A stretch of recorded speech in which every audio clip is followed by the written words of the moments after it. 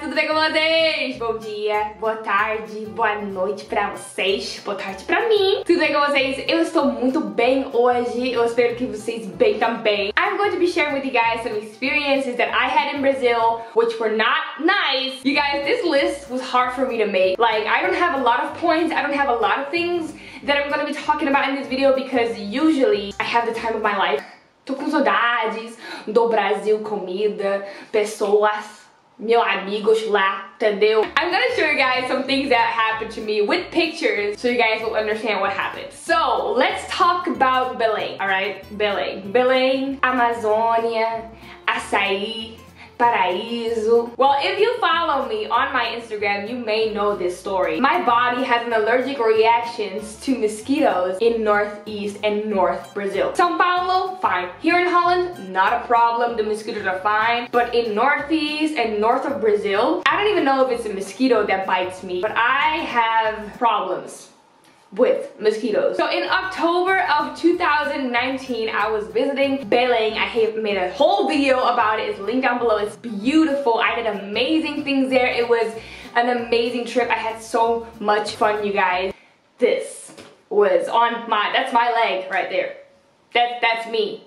That's my leg. Basically, I'm not sure if it's mosquitoes or anything else. Let me know if you live in the Northeast and North. What the fuck happened to me, because every time that I go to the Northeast Brazil, it happened. This mosquito bite would hurt so bad that I would be so exhausted from scratching. The last day I had to cancel a plan that we had because I was in so much pain, you guys. My legs were swollen. Walking was harder, and if you live in Belém or if you have visited Belém, it's a very humid condition, so it would be very hot. I would be dehydrated. I was in a lot of pain, okay? The last day we had a meeting, and for me that was really important because I was gonna meet you guys and I did not want to be exhausted, so I had to cancel my last plan and go to the meeting that I organized for my people in Belém. The next thing that happened to me is when I came back from Salvador, the carnival. So basically I was in Salvador for 3 days. We have 2 carnivals and 1 day of like sightseeing. I have a video about Salvador too, link down below. Did not have that much mosquito bites because there wasn't really time. But the last day, which was on a Saturday, I came back from the carnival 1 a.m. I headed to the airport 2 a.m. My flight back to Sao Paulo was 4 a.m. I landed in Sao Paulo 7 a.m. and I came to my apartment and I was looking at my leg and I was like, bitch, what? I don't know what that is. It was not painful. I could stand. I literally saw it the moment I was getting ready to go to bed at 8 a.m. in the morning because, you know, I just came back from the carnival in Salvador. Glitter all over me, burned because, you know, I'm super pale. I burn really easy. Like a camarão in the plane, and my ankle was looking like that.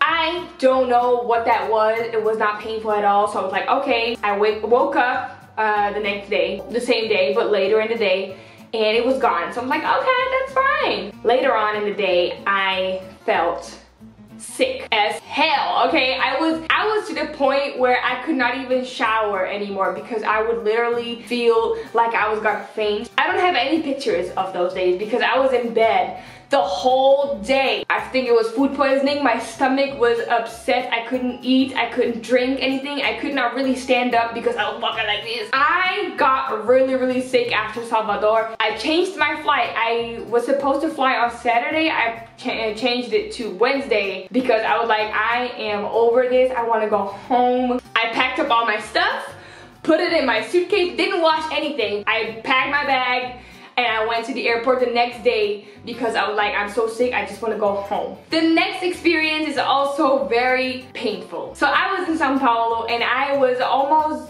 going to leave after 3 months of staying there. And I went to the hairdresser and they asked me, do you want like a facial routine? Like, we're gonna massage your face, da, da, da, da. And I was like, yeah, sure, but I have some pimples right here, I told her. So like, you have to be a little bit careful. She's like, oh, it doesn't look like you have a lot of pimples, it's fine, like it. So I go up there and she takes off my makeup and she is like, bitch, what? This is what my skin looked like.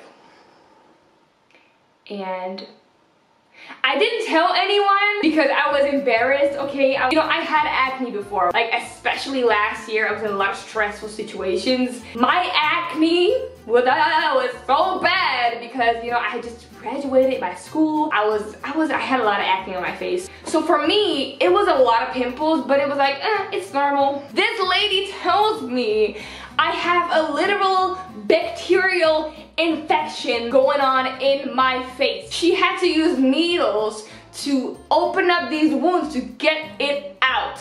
And I was crying in that chair because, girl, that hurts a lot. And also after I came back from Salvador, this is what my skin looked like.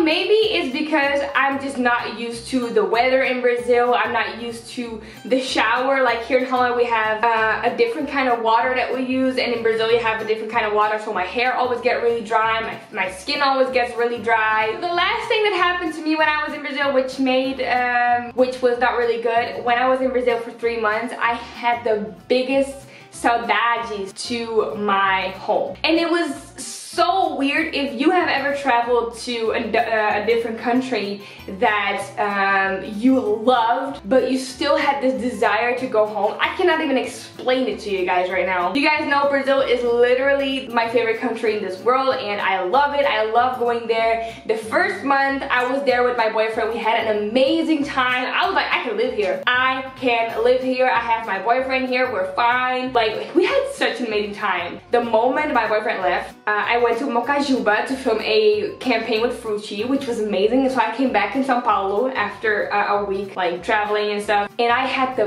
biggest saudade that I have ever felt in my heart, to the point where I was literally sick. I was ill. I was crying my eyes out for at least like a week. In October, I started to get back again, but September was the worst month of my life, which was also the best month because I had amazing experiences. Thinking back to it, I remember my happy moments very clearly, but I remember my sad moments. Like, I would cry myself to sleep. I would have a really busy day recording videos, come back, and be by myself. It was not Holland that I missed, it was my family and my boyfriend, and I was dying because I missed them so much. I hope you guys enjoyed this video. I realized I have never told you guys this story before, so this is like a little story time, things I didn't like when I was in Brazil kind of thing. This video is kind of a mess, but I just wanted to talk about some things that I've experienced in Brazil. Follow me on Instagram,